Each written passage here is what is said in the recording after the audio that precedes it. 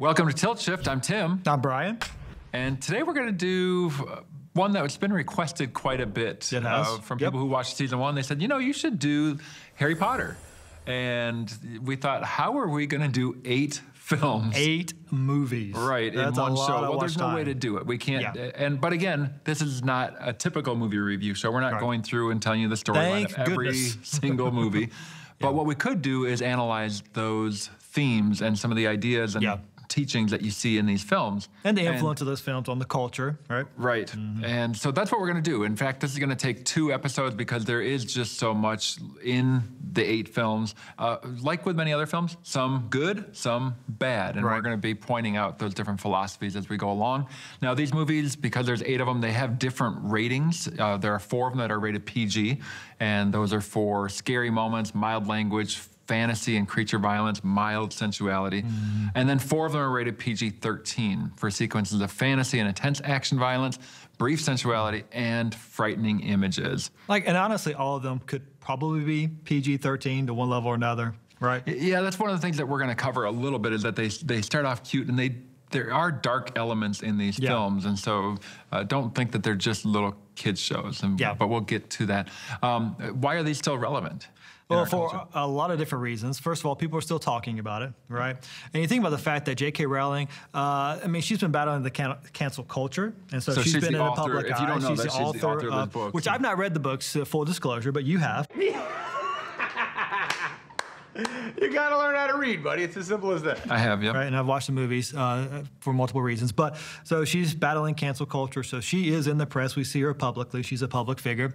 And then it's still going on. There are still related movies to the Harry Potter franchise. The Fantastic Beasts movie. The 3rd one just came out this past year. 2022, right? Yep. And so you got that going on. You had the special reunion tour back in 2022, right? And there was a tournament of houses. Yeah, it was like a game show they had with the people who were Harry Potter experts. Is that like Gryffindor versus they had each of the houses and stuff like that? Okay, so they're going on. And those are people who had watched the movie hundreds of times and recognized any little. Yeah, it was crazy. Okay. Universal Studios, if you've been there, or Islands of Adventure, they've got Harry Potter. They've got Diagon Alley in one area, and they've got the castle, Hogwarts. You can actually get the beverages from the movie there and different things. It's well themed. Yeah. Then even in last year, Life magazine, March 2022, Harry Potter: The Story That Changed the World. I mean, this is something that's still in the culture, even though it's been going on for over 20 years. Best-selling book series in history.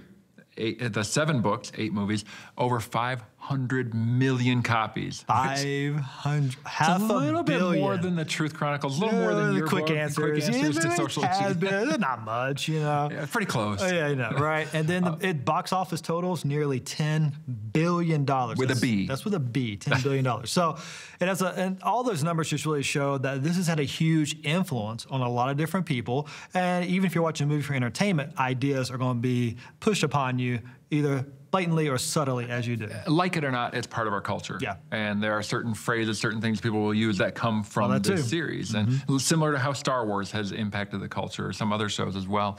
So if you're not familiar with what Harry Potter is, I'll quickly summarize it. He's the boy who lived. So anyways, on his 11th birthday, he's an orphan, living with his aunt and uncle. On his 11th birthday, he finds out that he's a wizard, and he's going to get to go to Hogwarts, which was a school for witchcraft and wizardry. And the 7 books, 8 movies cover 1 book per year, the 7 years that he's going to be in school. And it starts off pretty young, and then he's a teenager by the end. Yep. So, and that's one of the reasons why it does start off a little cuter and then get darker. The students get older as you follow them through the years. There's an evil wizard, Lord Voldemort, who attempts to kill Harry when he's just a toddler, just a baby. And for some reason, he's unsuccessful. The curse backfires. It scars Harry with this lightning scar on his forehead. And eventually, Voldemort returns to power and is going to try to finish him off. But Harry has to learn how to defeat Voldemort. That's basically what's happening through the 7 books. And there are very strong themes in this of friendship, of courage, of family, of love. And, absolutely. That's one of the reasons why they're so popular. But it's also that classic coming-of-age morality tale, you know, the hero cycle. You have this person who's beaten down and seems like they have no chance. They come from nowhere, and all of a sudden, if you will, they become the hero. And through adversity, trials, tribulations, and Harry goes through a lot of that. Really, as I was kind of rewatching them again to get ready for the show, it just reminded me, Harry Potter, in a sense, and along with what you're saying, he reminds me of Rocky. Yeah. In a sense, because if you watch the Rocky movies, it wasn't like Rocky could knock people out with one shot. No, he was getting knocked down again and again. He could take a punch. He could. And what was so compelling about him is he got back up. Yeah, he kept getting back up. He kept getting back up, and then eventually he won, of course. And so Harry Potter, to me, is much like that in more of an emotional, psychological sense throughout the series, and physically sometimes. But he gets knocked down. He gets knocked down. So who would win between Rocky and Harry Potter if Harry had a wand?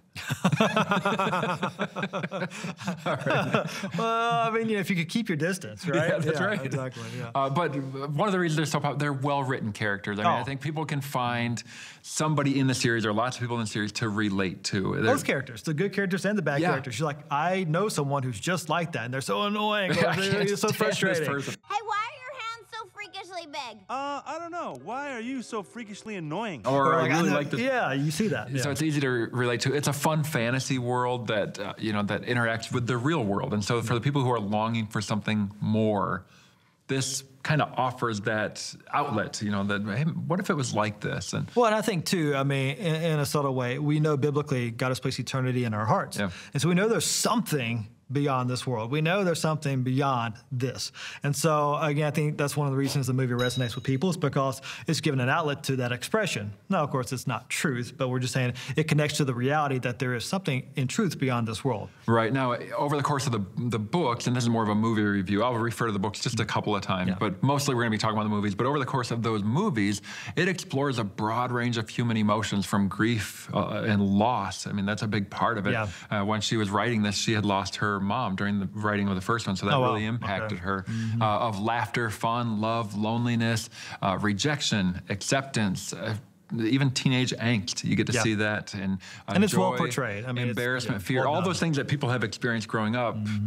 And sometimes kids are wrestling with at the time. They're seeing Harry or his friends or other people go through those things. And it makes it very powerful. Yes. And so what we're going to see in the first couple of clips here, we're going to see that this is really an underdog story. It's one of the reasons why people root for Harry from the very beginning. So you like an underdog?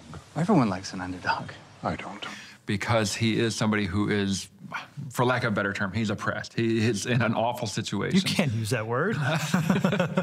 Think about it. He's not quite 11 years old. He's lost his parents, but he doesn't even know them, because it was when he was around 1 year old. And he's grown up with his aunt and uncle who treat him this way.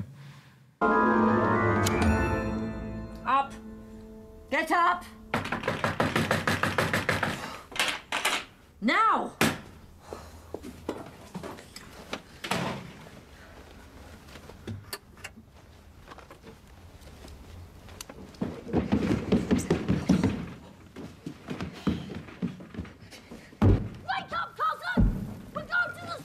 Is it wrong? I want him to fall down the steps.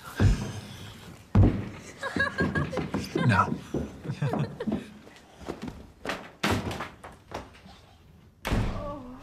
Here he comes, the birthday boy. Happy birthday, son. Why don't you just cook the breakfast and try not to burn anything?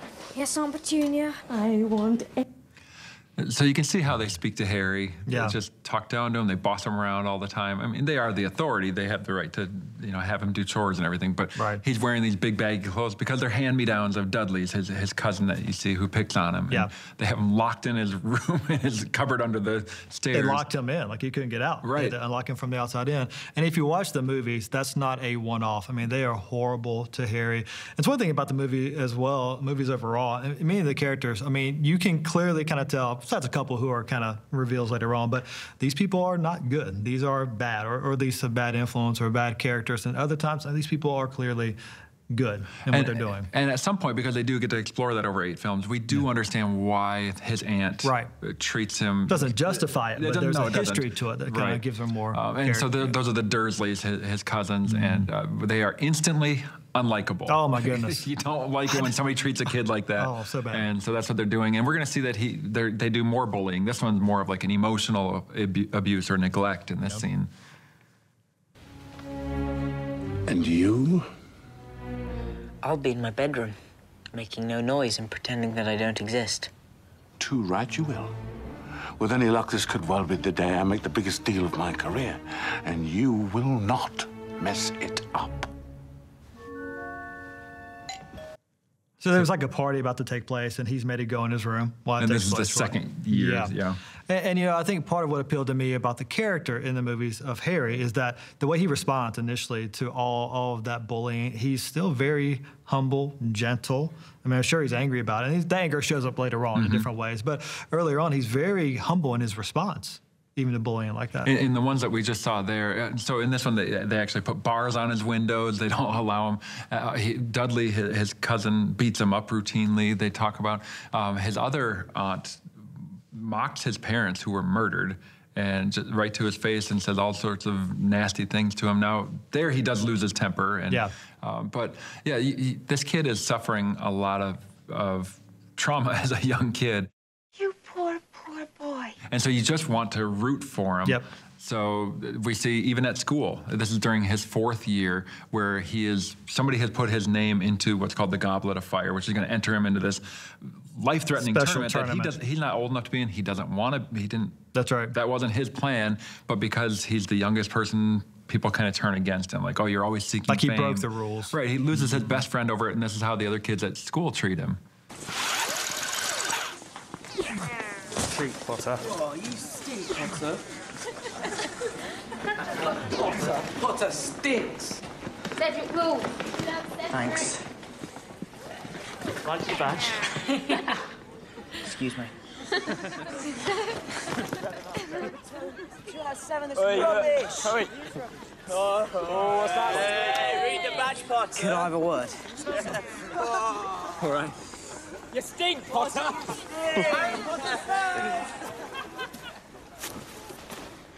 Dragons. That's the first task. They've got one for each of us. Come on, Ced. Are you serious? So even though everybody at school is bullying, he still wants to do what's fair. He wants. Well, actually, even in that clip, so that's the guy he's kind of in competition in from his own group in the school, right? Yep. He's not supposed to be in. That guy is, and so they're basically in the movie they're saying that guy's great and Harry Potter is a cheater and he stinks, right? But he still wants to help him by letting him know this is the first challenge, so the guy's not caught unaware and can defend himself. And so he still shows care and empathy, even though he's being bullied. Right, and this is, like I said, this is one of the reasons people root for him, and this is what makes him relatable.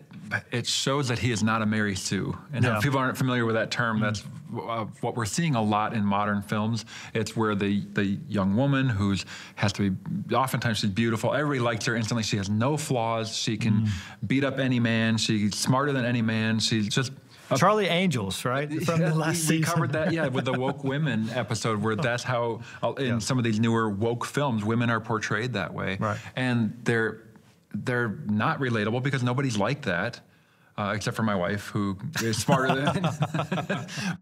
You are quite perfect, Miss Fairfax. Oh, I hope I am not that. It would leave no room for development. But well done.